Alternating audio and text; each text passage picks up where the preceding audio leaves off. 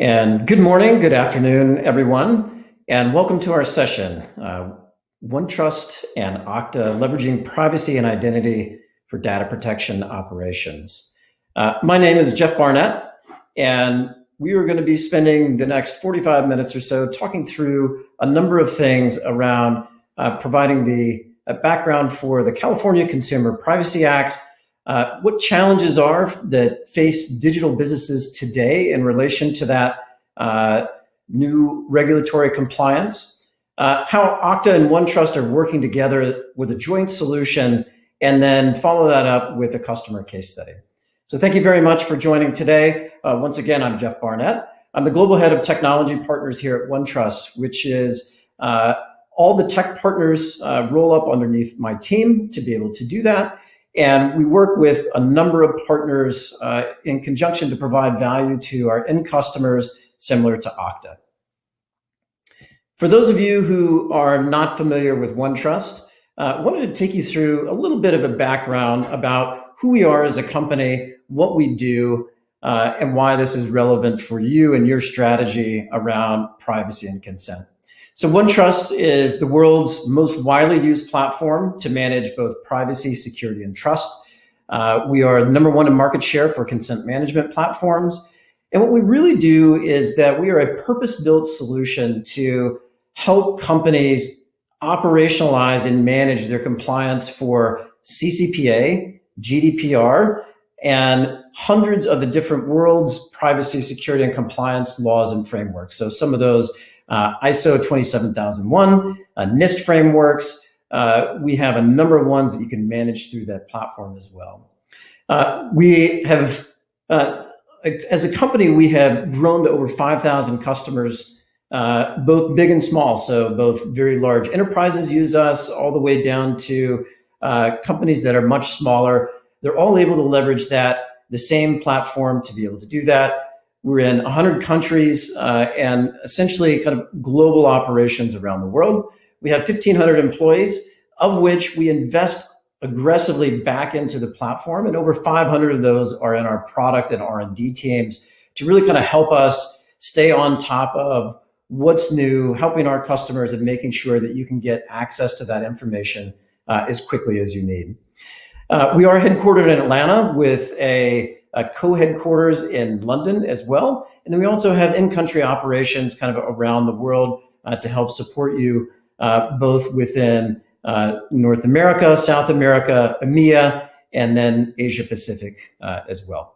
So that's a little bit about OneTrust. And if you haven't heard of us, happy to kind of talk to you a bit more about how we can help you out.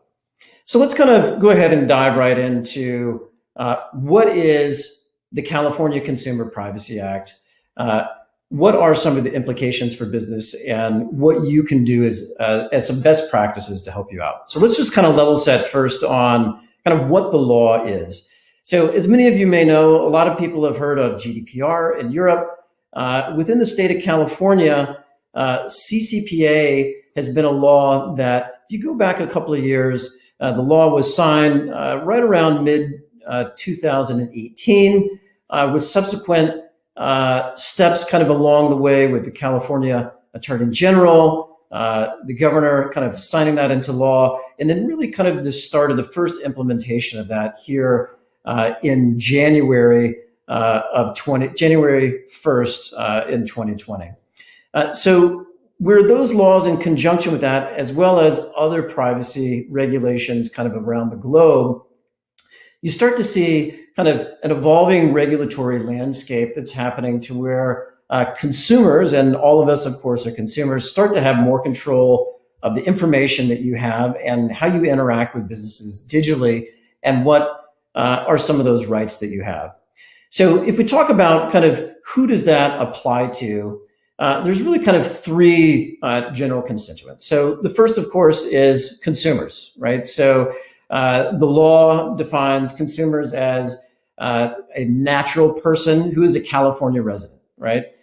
So for those familiar with GDPR, it's the same concept as the data subject. In California, it's referred to as the consumer. From a business standpoint, it's not just businesses that are based in the state of California. It's essentially anyone that collects personal information, discloses personal information to service providers, or sells that personal information for consumers that are California residents. Those are the businesses that are going to be impacted. So essentially, if you look at that, virtually anyone doing business or certainly with California residents that are out there, this will apply to. So, most digital properties, certainly within the United States and more expansively beyond that, have applicability here to the CCPA. And as you look at kind of employees, that is something that is not specifically covered on the January 1st deadline, but will be addressed at a later date. If you are familiar with GDPR, certainly there are very specific rights that employees have around the access of their data in their employment relationship with their employer. So let's talk about some of the major themes and what are those consumer rights that you actually have now as a consumer. So there are really kind of four main rights to do that. So let me take each one of these individually and kind of dive in a little bit to this. So you have the right to disclosure. So the right to disclosure is, as a consumer, how do you have to gain access to your information and have that particular company that you're doing business with to be able to disclose that information about you, what they are collecting about you, how they are using it. The right to deletion on the second one there is essentially your right as a consumer to say, at any time, I may decide that I don't want that particular company that I have been doing business with in the past to essentially forget my information and delete that information. And so that company is required and obligated by the law to delete that information. There are a few exceptions, and we'll kind of go into that a little bit later on. The third is the right to opt out. So you can opt out of the sale of your information at any time on that site, whether that most companies talk to that as it relates to cookies or opting out of other practices that they are collecting information about you there as well. And the fourth right is the right to non-discrimination. So as a consumer, if you exercise kind of these critical rights that you have, you can't be discriminated against as a consumer. So that digital business can't treat you differently than they are treating their other customers if you choose to gain access to your information, delete your information, or opt out of sale of that particular information.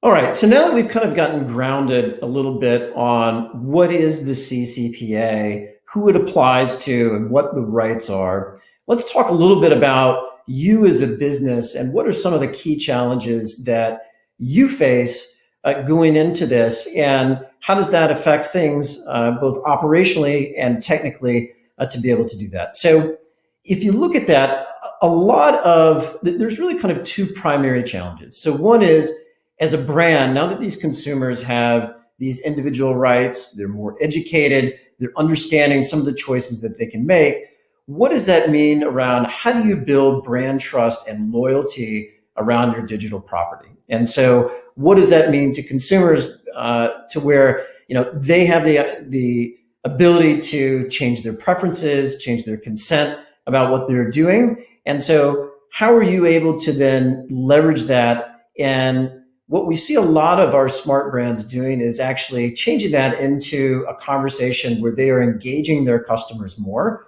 and showing them what kind of value that they get about sharing information about them and why that's valuable. And so they're using that as a mechanism to really drive a lot more loyalty and trust in their brand to be able to do that.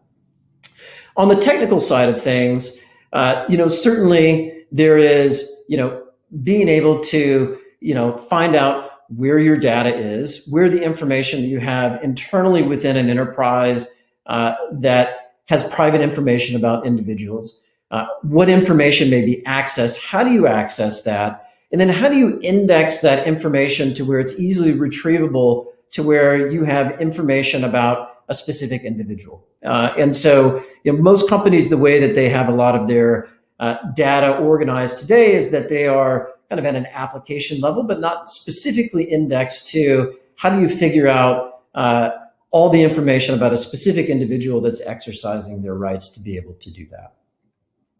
So as we look at those challenges a little bit more, here are kind of the bigger ones as you start getting into some of these privacy and consent use cases that we often hear from our customers there as well. So the first is how to intake and process consumer requests. So this is what mechanism do you use? How do you use that across different channels that you may be collecting that consent, whether that's on the web, whether that's on mobile, whether that's on things like smart TVs. So how do you do that?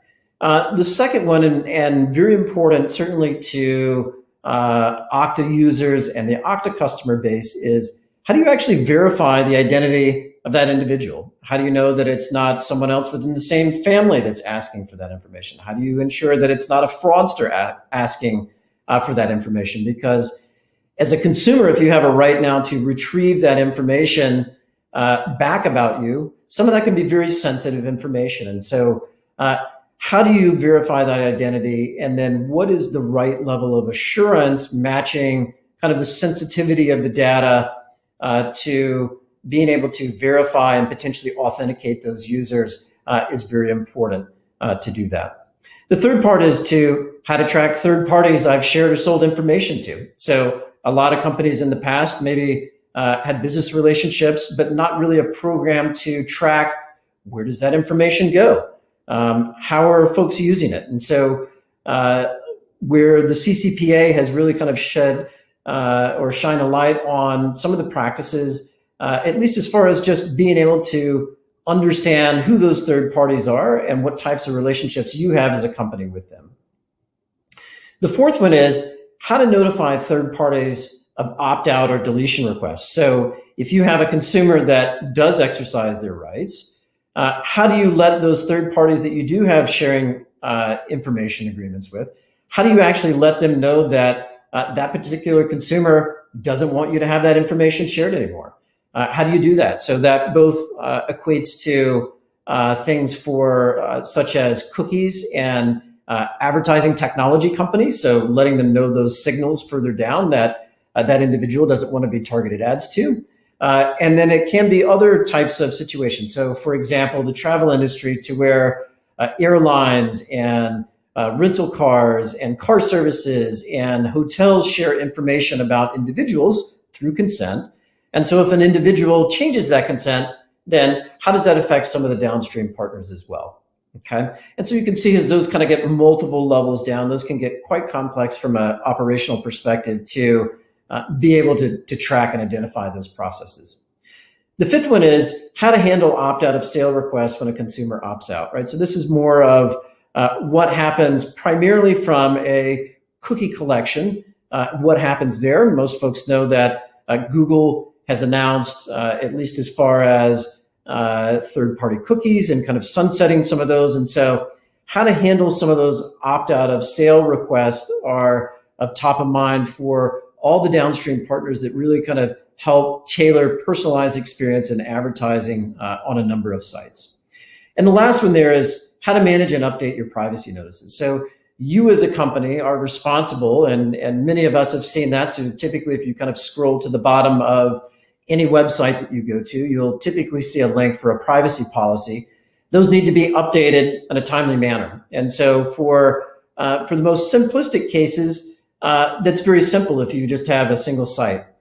Many companies have multiple domains, or they may have multiple domains in different languages that service the needs of different countries and different languages that have different requirements for how often they need to update those privacy notices.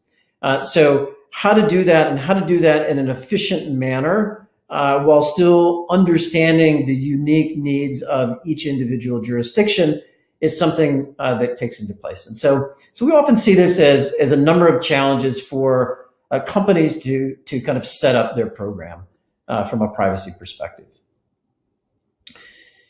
So then kind of moving in is from a consumer rights and a legal requirements perspective, what are some of the things that then, if we kind of go to that next level down, how does that kind of affect your workflow as a company that is providing these services around consent? So if someone comes in to do a consumer rights request, here's what you need to do as a company. So you have to offer that individual 2 or more methods to actually request those consumer rights. So typically people do that in app, on a mobile app, or through a website, but you need more than one method. So not everyone has access to that. So toll-free number is a requirement for that. There are a few other methods that are available to do that.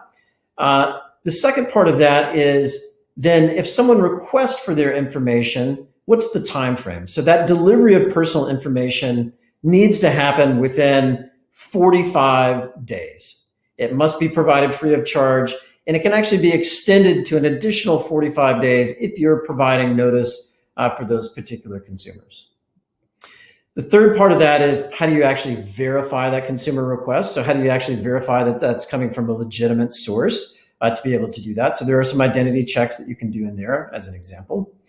The fourth part is you must not require account creation, right? So we talked about initially about a right that you had as an individual around not being able to be discriminated against. So if you do not have an account, that brand can't force you into creating an account for that. Now, obviously, if you have one already, that's very helpful as it helps that company identify you as an individual even more, but you can't actually require that account creation at that point. The fifth part of that is you must notify third parties of the information that's been disclosed or sold to from a deletion only perspective. You have to provide disclosure up to twice in 12 months. So this is put in place to where as a consumer, you can do it twice within 12 months. Obviously more than that is deemed unnecessary, but that's a right that your customers can exercise up to twice a month. You have to provide them 12 months of information kind of in arrears on that, right? So from a look back perspective, you need to have at least that last 12 months there. And then there are a few exceptions to deletion. So I won't hit on all of those today, but as an example of that, one would be legal compliance, right? So if you are actively involved in a lawsuit, that lawsuit is requiring record retention. For example, a party of that lawsuit can't come in and tell you to delete that information, right? So you actually have a legal obligation to do that. There's research in the public interest. So essentially research primarily around like scientific research that an individual has opted into already, or it's part of a transactional records, right? So for example, if you have a relationship with your bank, you ask your bank to delete the information, they obviously still need to maintain a certain level of information that you have because you still have an account there. So they're not totally deleting the information to be able to comply with the contract.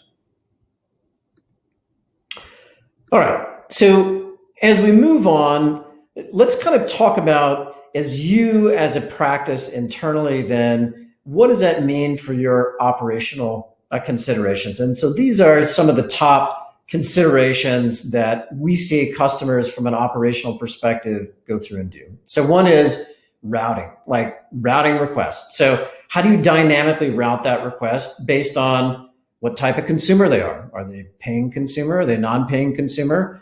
Do they have an account? Do they not have an account? So there are different workflows with potentially different levels of information depending on who that customer is and what type of information they have. So how do you route that? From an automation perspective, obviously the end goal is that while there are some very complex back end and there are exceptions to some of these rules as we kind of talked about before, how do you go through and automate those processes as much so they don't become a burdensome on the workforce to be able to have to staff up a massive amount of staff to do that? So how do you actually automate those requests where you can? How do you actually communicate back with the consumer, right? So once they've made the request, 45 days that could be a lengthy amount of time. And so how do you provide templates to where you can kind of keep the communication consistent across there, because this is now a regulated activity to be able to do this, to comply. And then the fourth one is how do you make it secure, right? So how do you actually give a secure method to when you actually respond back with what is by its own nature private information? How do you make sure that you are delivering that to the right customer and you are delivering it securely so that only that individual can see that. And then kind of lastly, there is, how do you actually track the metrics for process improvement, right? So how do you track all of these? How do you understand exceptions? How do you understand what are the things that kind of trip you up and are able to create KPIs for your own internal team to then make you much more effective to be able to do that? So then the most important thing of all is, how do you actually maintain the customer experience across all the platforms and do that together? And so, as part of that, that's really where Okta and OneTrust working together, that's where we really work together in conjunction with each other to help you streamline the consent management process. And how do we actually help you improve that user experience so that not only do you meet compliance, but you're also adding value into your customers as well. So let me kind of dive into that a little bit more. So from a OneTrust perspective, the product that we have for this is called Preference Choice. And essentially that is it's an integrated, it's a modular privacy management software for consent. Kind of the category of the market that plays in is a consent management platform. And so if you look at what the platform does, it really is a purpose-built solution to really help you manage that end-to-end process. So how do you do mobile app scanning and consent? So this is detecting within your mobile app where data is going and what is required to manage consent. Mobile apps can be somewhat unique in the fact that you typically are leveraging the location ability within the app to do some interesting features around there. And so that's typically somewhat unique versus other types of channels that you have there. We have a universal consent and preference module within there. So how can you actually create a system of record specifically for your consent and preference information to then make that available not only to check at any individual time what is the current status of an individual, but then what are the hundreds of applications that you have within your system to make sure that those are up to date, right? So for example, your CRM system, can I contact this individual or not? All the marketing systems that you have, other HR type systems there as well. And so this is kind of a central way for you to be able to pull that information together. The third part is we've kind of touched on as well, which is how do you help consumers actually fulfill their consumer rights request? And so we take that through the full life cycle. We'll dig into that in more detail here in the presentation on how that works and how that actually works with Okta and OneTrust together. There is a policy and notice management module on there to where we make it very easy for a business user to then be able to update a privacy policy and be able to propagate that out automatically without getting an IT or a web team out to the available sites across domains and languages to be able to do that. And then from a cookie compliance perspective, all the way from how do you manage and build a good user experience around collecting cookie consent. So I think everyone at this point has seen those cookie banners, but also more importantly, how do you then take that information about what an individual has exercised their rights and make sure that you've updated all the downstream advertising and marketing providers to make sure that they are aware of what that individual is and what they are allowing you to be able to track about that individual. So that's OneTrust Preference Choice. Where we come in together is we talk about where the intersection of Okta and OneTrust is. It's around the user experience of the application itself. So whether that is a mobile application, whether that is a web application, in conjunction, both of us work together and it's really around the user experience. And so we talk about this as the human approach to privacy and consent, right? So how can I use that as an engagement strategy for my individual customers? So together, what we do with Okta is we leverage the ability to gather consent. We store those user preferences and what they've chosen to do in the consent in a single source of truth. We connect with other subsystems and services to make sure that they are all updated and in sync as well. The fourth thing we do is help you manage interactions with social identity providers. So this are things like logging in with a Google or a Facebook account to your applications as well, and what type of consent information gets propagated through there. And then how do you purge user data as required by law? And so that's where kind of OneTrust and Okta really make that experience top-notch. So let me kind of go in a little bit further on that about how we make that privacy experience across multiple use cases. So assuming you are attending Octane as an Okta customer and or user, there are really kind of two primary things for the customer identity solution on the Okta side, or the workforce identity solution, and how that maps to the OneTrust platform. So let me kind of talk about some of those use cases.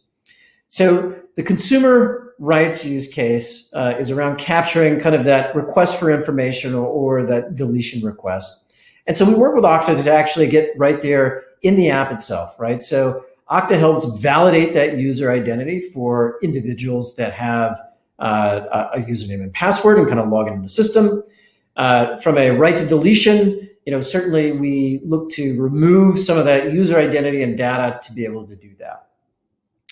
From a consent and preference perspective, it's very important to know at any point what information that individual has consented into, or any type of preference information that we collect at the same time. So preference information, for example, may be, I only want to be marketed to on a weekly basis as opposed to a monthly or a daily basis, or I only want to have special offers as opposed to the newsletter.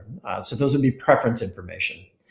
So what we do is we have an integration with Okta's universal directory to where we can sync with the OneTrust system and make sure that the rich profile information that Okta has about an individual user is synced up with the OneTrust system around what is that current posture for an individual that has consented into that information, okay?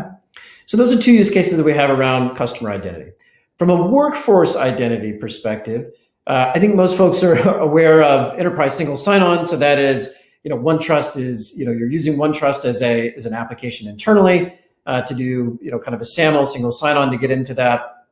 More importantly, though, from a data mapping perspective, one of the things that we can do is really help you automate that process. And so what a lot of customers struggle with is understanding what are the applications within my environment that I know private, information about individuals and that personal information there. And so there's an integration that OneTrust and Okta has together to where we can use that application catalog that sits within your workforce identity and then map that into the OneTrust system to gain better access to where that application and data about private information is stored, and makes that process very automated to do that, and saves a considerable amount of time for our joint customers there.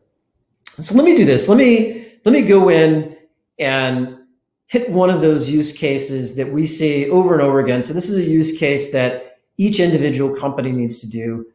So let's actually go in and dive into how OneTrust and Okta are working together around capturing a consumer rights request. So within the OneTrust system manages kind of that full end-to-end from collection to the workflow to all the back-end things that need to happen back to the user once they actually request information about themselves or a deletion request. So let's kind of talk through an example where a consumer comes to the site and they request information and say, tell me everything that you know about me. So what we do there is that particular form is collected. That's collected through the OneTrust system. It can be over phone, email, or on the web, or a mobile application at this point. So once that individual has asked for their information, the second point of that is, excuse me, how do you triage and actually validate that that's a legitimate request, right? So, if you recall, an individual can't make more than 2 requests per year. So there's a check for that. And then as an Okta customer as well, what we're able to do is that if that individual has a a login or an active user account within the Okta system, we can have that user log in to verify their identity in a similar way. If you have even more sensitive information, we actually have a number of other partners that you can then go out and do a more in-depth identity verification process with there as well. Most folks find, and for most use cases, leveraging kind of their current process for access and authentication with the Okta system satisfies the need to identify that particular individual making the request. Once that request then gets fulfilled and everything looks good and says, yes, this is a legitimate request, yes, this is the person, and now how do we actually go retrieve that information? We do a couple of things there. So we leverage what's called OneTrust targeted data discovery, which is essentially the ability to make a call out to all the systems that you have within your environment that know about information about that individual, both structured and unstructured, pull that information back, and also send some of those signals to third-party vendors as they may have information about, consolidate all that information together, and bring it back for the individual. So then the fourth step then is, how do I then actually respond back to that user? So there is a console within the OneTrust system that helps a customer service rep typically communicate back out with the individual. Yes, we're still processing. Yes, if you had any questions, let me know. So it's a very templatized process. They can keep that standard across, or as standard as possible across all their consumers. Once we get all that information, then we can fulfill that all the way back to the individual. So by its nature, since a lot of this is very sensitive information or can be sensitive information, the user provided through the OneTrust platform an encrypted messaging portal, right? So that individual is typically emailed a link. They click on a link, and we'll take them back into an encrypted portal to where they can access that information, and we just don't give that information or send it out at that point.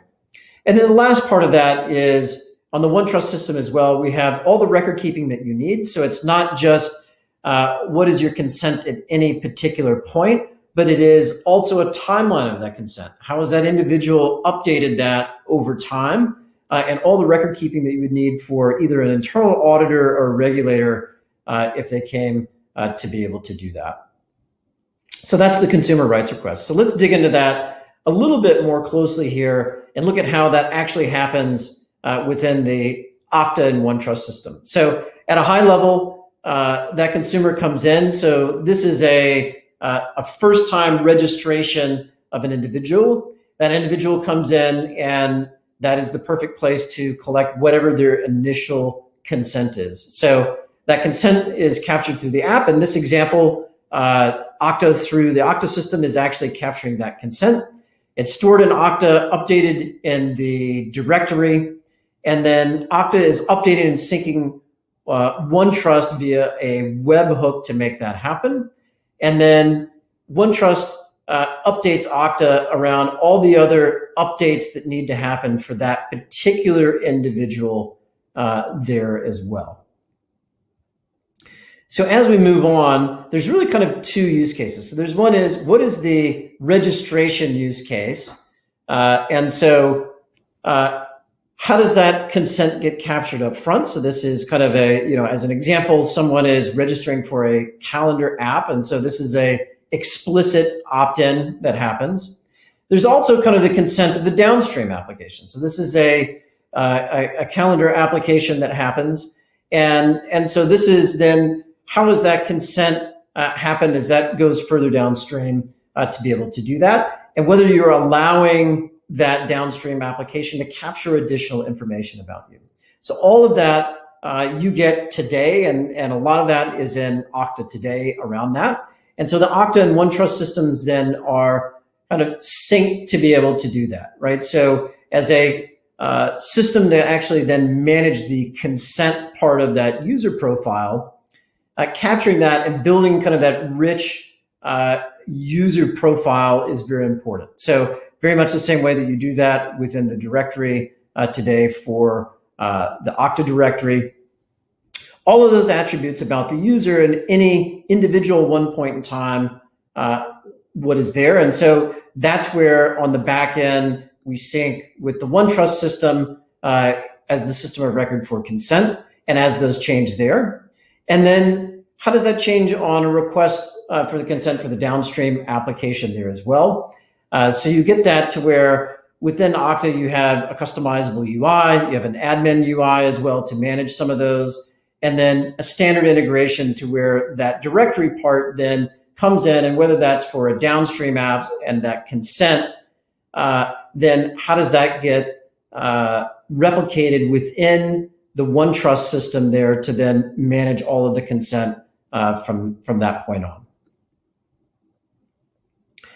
At the end of the day, what effectively as a customer, and we're all aligned to, how do you give your customer control over their personal data around that? How do you comply with the regulations? And so how do you have kind of that single source of truth? And so at any point, you may have your sales team that is running a campaign to where they are calling individual users. And so you have all the back-end applications that need to be synced up. So your Salesforce CRM.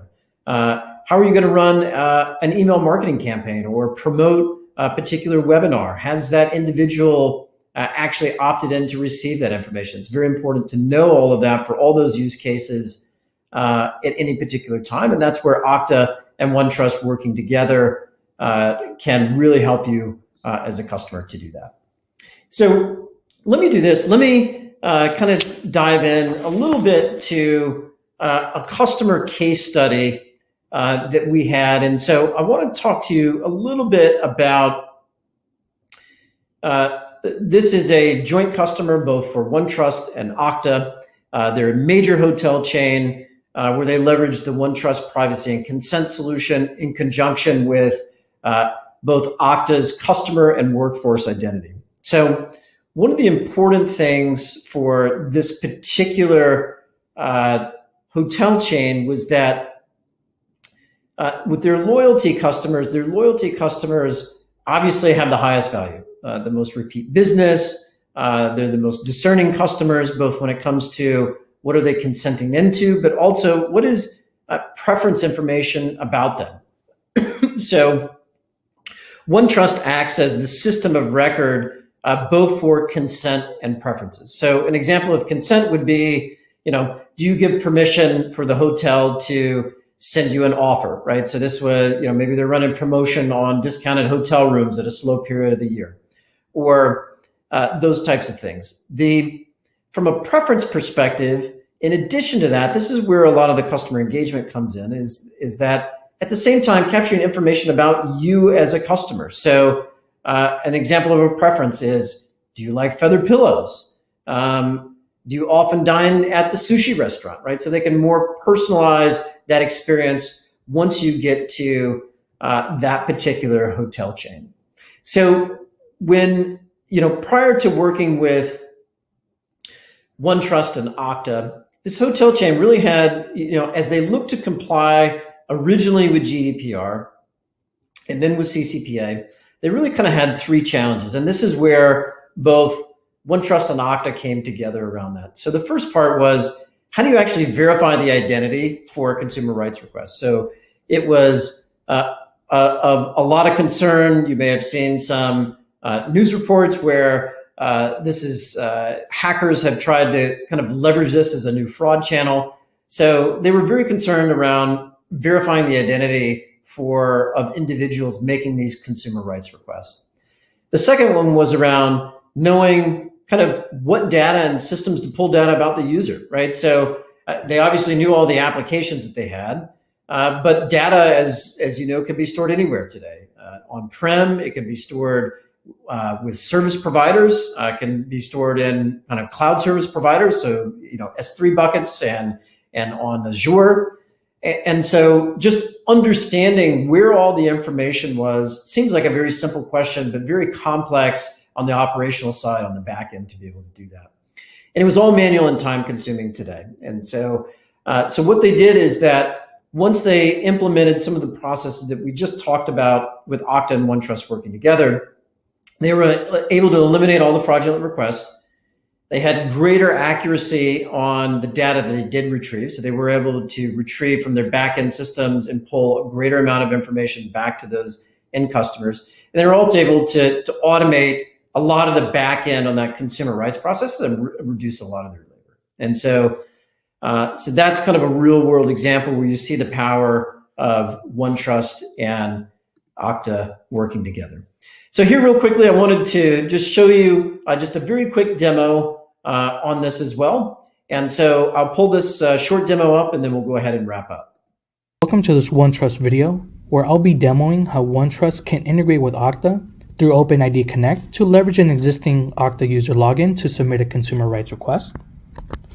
And the use case here is the ability to leverage an existing user login in Okta, have an option on the web form to log into an existing Okta account and pre-populate web form attributes. A consumer rights request is received in OneTrust, and a ID verification method is automatically created on the consumer rights request.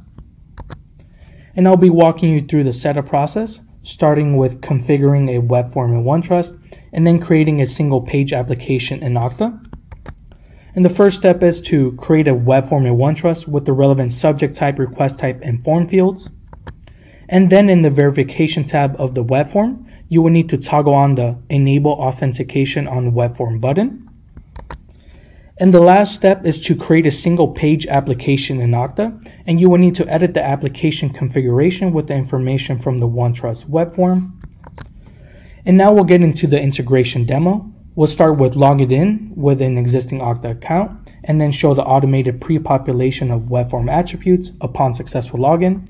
We'll then receive the request in OneTrust and finally show the creation of the ID verification method on the request. So here I have the web form sign-in page, and if I click on sign in, I will be redirected to Okta for authentication.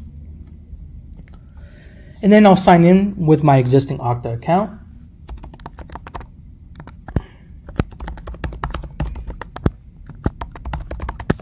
And click sign in. And upon successful login, I will be redirected to the OneTrust web form. And the web form will be automatically pre-populated with the user's information from Okta. And I'll be submitting a customer info request and fill out the remaining information. So I'll click on customer info request and click submit. And once the web form is submitted, there will be a new consumer request created within the OneTrust system, and a ID verification method for Okta is automatically created on the consumer request. And for more information, please visit my.onetrust.com. Thank you for watching.